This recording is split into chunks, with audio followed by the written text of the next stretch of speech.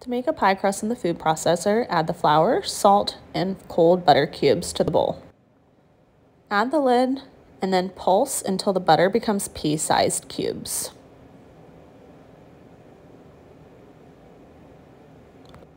Either remove the cap so you can see how big they are, or just open the bowl and give it a feel. Now you'll add the water, drizzling it in and pulsing as you go. Drizzle it in a slow stream, and once all the water is gone, continue pulsing. You'll want to keep pulsing until the dough looks hydrated and forms small crumbles. You don't want to let it become a large mass. Test the hydration of the dough by picking it up and squeezing it together. If it holds together, you're ready to go. Add the dough to a sheet of plastic wrap and fold it over to close. Then work it into a ball and press down until it's really compact.